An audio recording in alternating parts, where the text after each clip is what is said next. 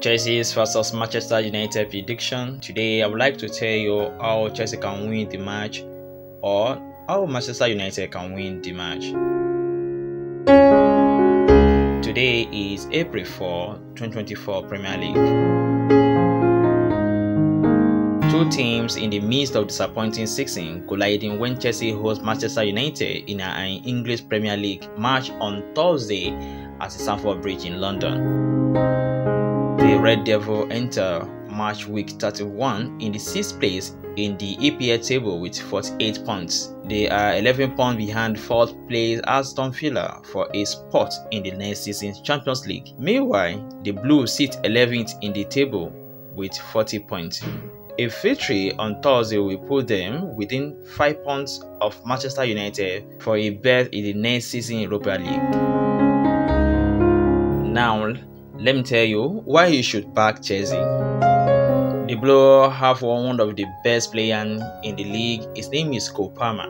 The 21-year-old Palmer, who signed with Chelsea in September, is tied for 8th in the EPL in goals 13 and the 6th in assists 8. In the Blue, more recent match, Palmer scored both of the team's goals in a 2-2 draw with Burnley. Palmer and Chelsea will face a Manchester United side that have been prone defensively. The Red Devil has conceded 7.2 shots per game this season, better than only Luton Town 17.3 and the Sheffield United 18.1. On Saturday, Manchester United allowed 31 shots to Brentford.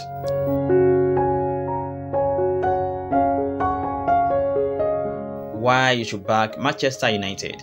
The Red Devil have a capable playmaker in Bruno Fernandes. The 29-year-old midfielder from Portugal ranks 21st in the EPL this season in assists 6 and 25th in passing 1,111.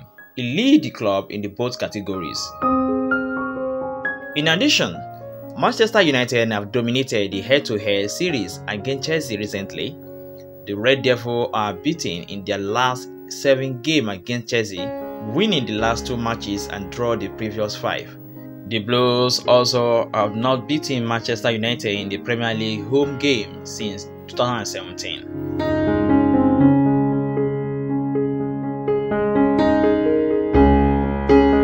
Chelsea versus Manchester United prediction and why you should back Chelsea or Manchester United in this game.